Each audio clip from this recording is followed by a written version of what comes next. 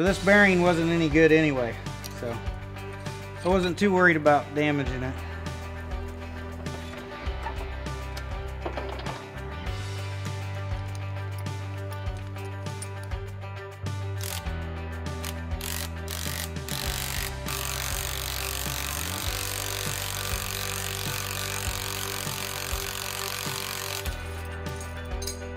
right, that one came off.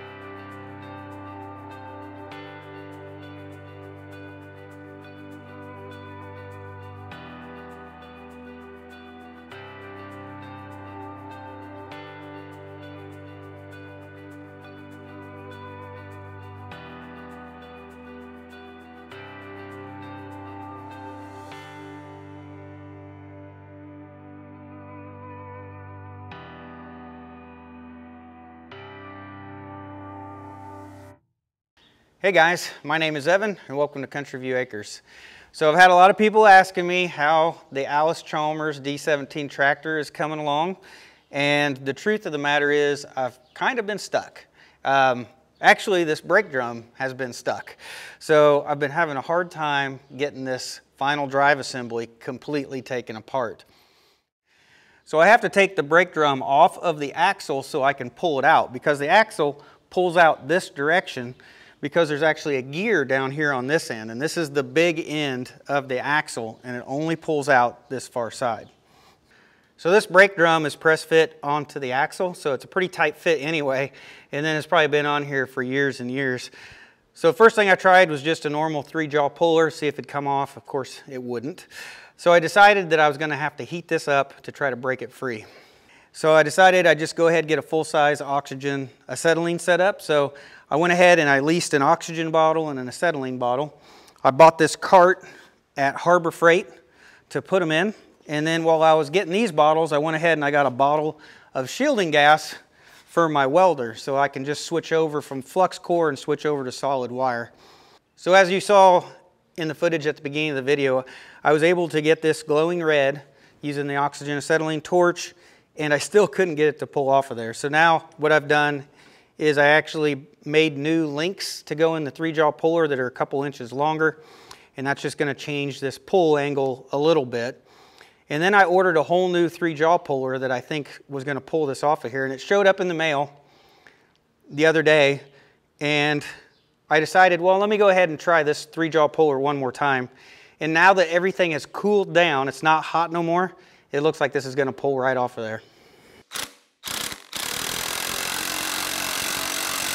It's probably pulled off 3/4 of an inch right now.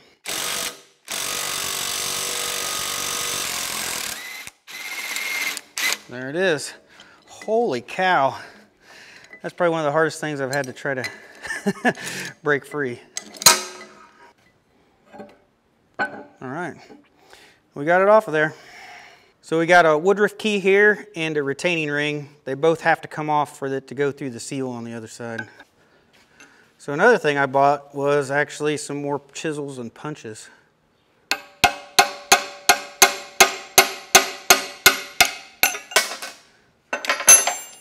All right, there's our Woodruff key. All right, oops.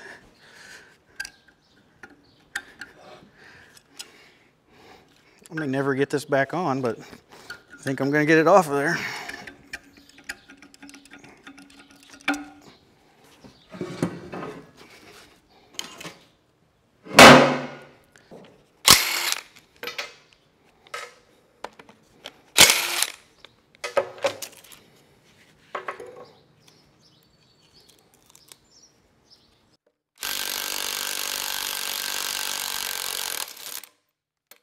So the impact gun actually won't fit under here to break these bolts free. So I think that's going to move on to the next new tool that I got. In fact, this just showed up today.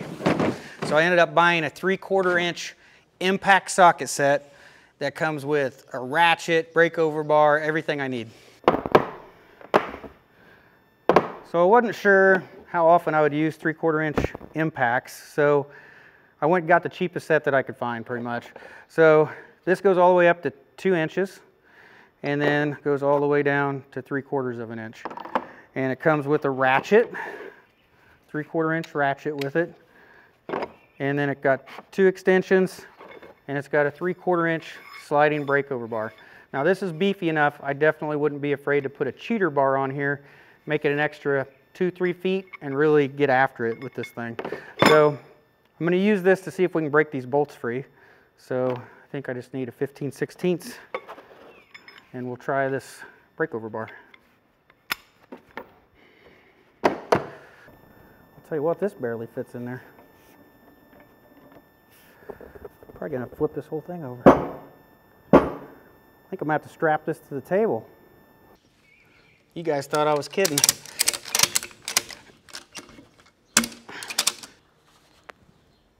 Oh, there we go.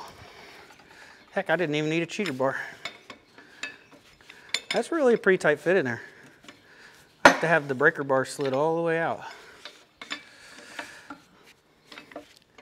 Like I said, I got several new punches.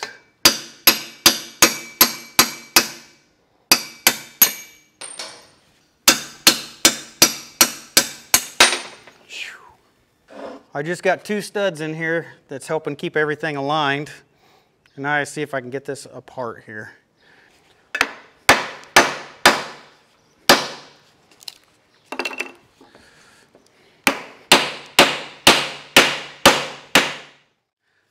Like, I need to use my left hand, but it's like awkward as can be. Learning how to be ambidextrous.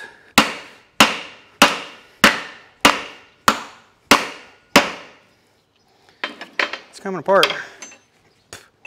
Hey, it's big enough I can get my chisel in there now. Oh, look at that. I think she's apart. See if I can lay this down. All right.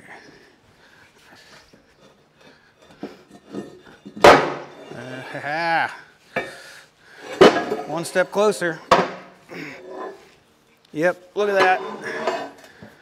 Still some mouse nest, bird nest inside of there.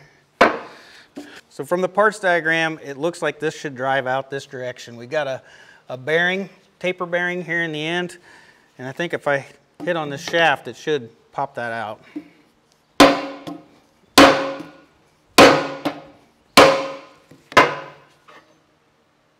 I think it moved. I think. Try it again. Just using a dead blow hammer.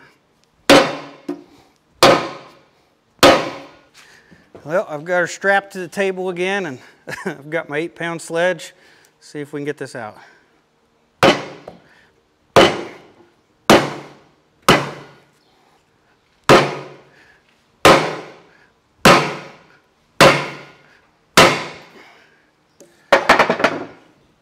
It's moving. I got about an 1/8 inch of play in it so far, so it's moving.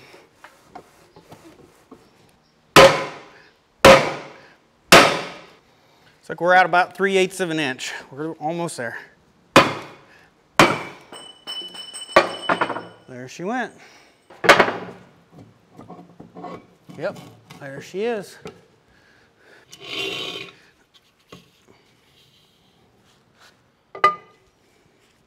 There, finally got the axle out of there. Man, that thing was killing me.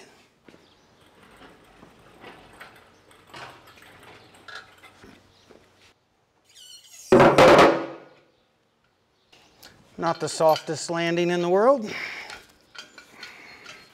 So before I tear into the second axle, I've got another tool that we just got a few weeks ago that's going to also help with working on the tractor. So you already know we got the blast cabinet, but I ended up picking up a parts washer now. So this will help with cleaning up any of the greasy parts. Now I bought this off of Summit Racing. It's one of the cheapest parts washers I could find and get delivered for free. So I hate to spend too much money on something that you're not sure you're actually going to use a lot or every day. So I think this is going to work for me. You know, I've got some seals in here. I'm trying to read the part numbers off of them, cleaning up some of the old bearings, trying to read the part numbers off of those. And then what else we got in here? Like this. This is one of the final drive bull gears. I've got that in here, getting all the oil off of it. And then I've got a pan. I've got a pan in here as well with some of the smaller parts getting cleaned. So I'm just using, it's called Purple Power. This is a water-based solvent. It's basically some kind of water-based degreaser. And that's what this is meant to use. You can't use solvents in here. It's not rated for flammable material, but works really good for soaking the parts. And then all I gotta do is basically rinse them off with water and dry them off when they're done. And the last tool I got, this is the hydraulic puller. It's basically got a hydraulic jack on here, and it's a 3-jaw puller. This is a 15-ton hydraulic puller. And this is another one of those cheap tools, about the cheapest I could find and have delivered. And I got that for trying to pull off this brake drum. So before I heat this one up, I may go ahead and give this a shot, see if it'll pull it off. This looks like a good way to smash my finger. There we go. Honestly, I didn't think this thing was going to be as big as it was. I may not even get it to fit in this. I thought the reach wasn't going to be long enough. So I ended up buying this 15-ton one because I thought it was the only one that would reach, and it looks like it's plenty big enough. I may have to take these jaws off to get them in there. All right. I've got all 3 jaws now inside of the brake drum. So now I'm going to screw this in there until the point goes in the end of the axle there. All right, there we're there. I'm going to go ahead and start pumping this up. We'll see what happens. Now this drum is cracked. It may just end up breaking. Let me get my glasses. Where's my glasses? This is supposed to be 15 tons.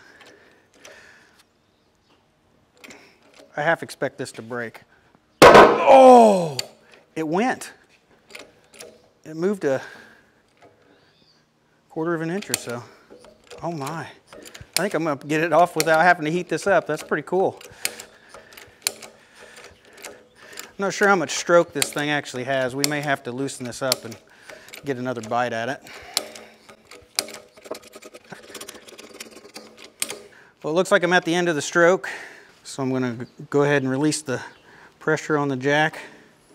There we go. And then basically I'm going to screw this back in again. I'm really close to it coming off.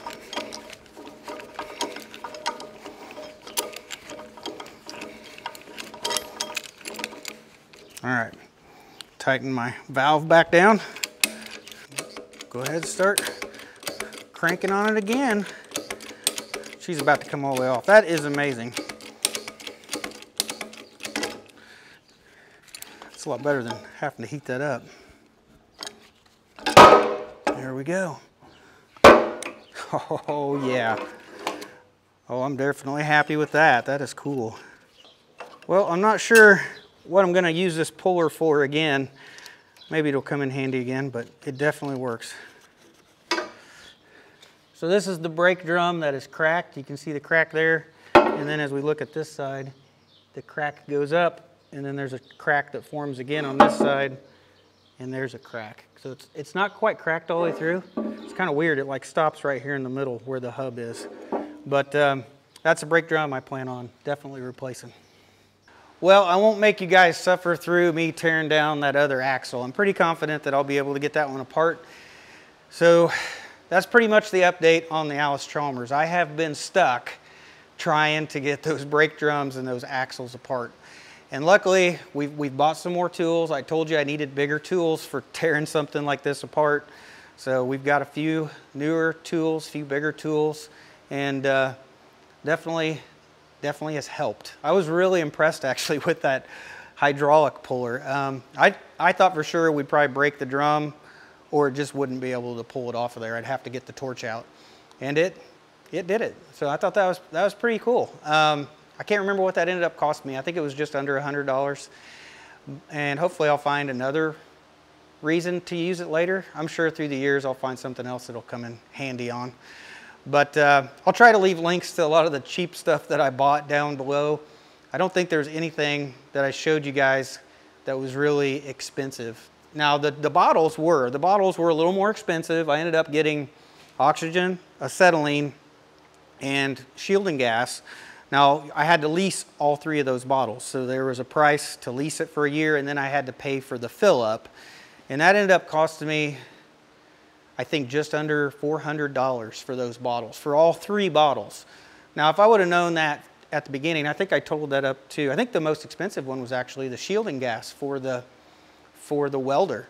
Now, I think I could have got the oxygen acetylene, I think I could have got both of those bottles, I think for around $250, I think, somewhere in there. If I would have known that at the beginning, I probably would have just went that route, because I think I got $500 in that small torch set, and I could have got the oxygen acetylene and bought like a $300 torch set with regulators, and I wouldn't have been maybe 600 bucks into it, you know, and like an extra $100 instead of having the small bottles, I would have had a big set. And I think I should have just went that route to begin with, and I think I was just too afraid. I didn't know how expensive it was going to be, and I think that includes the maybe a little bit more than that, because I did have to buy the cart that the bottles went on. So, but I think in the end, hindsight's 20/20. I would have probably gone with the bottles, the big bottles to begin with, especially knowing everything I know now and how often I was going to use it. And man, it is definitely summertime. The gnats and the bugs have been bad. I think I've swallowed a bug every day for like the last 4 days. It's definitely warmed up this week. But that's where I am on the tractor. I know I had some guys asking about it, and it's just because I was stuck, couldn't get it apart. When you heat it up with a torch and you got it glowing cherry red, and you're maybe not cherry red, but I had it glowing red, and it wouldn't come apart. You're kind of like back to the drawing board. So then it was like researching whether to buy a hydraulic press, and I didn't think I'd get that axle in a hydraulic press. I didn't think any of them were wide enough to hold that axle housing in there. And then I ended up coming across those 3-jaw pullers that have a hydraulic jack on them. And so I ended up going that route. It's kind of the cheap route, but it worked. So definitely impressed with that, as cheap as it was. I looked at some of the high-end ones, like some of the name brand ones were like, man, I'd hate to say 20, 30 times as expensive, way expensive. So I got that one, I think, for under 100, and name brand ones were like 2,000. I mean, that's ridiculous difference in price. So went the cheap route for sure. But anyway, I think I'll be able to keep tearing this down. I'm sure there'll be more tools coming. I'm sure I'll need something else before this is over. But I think that's it for this video, guys. So thanks for watching. I'll see you in the next one.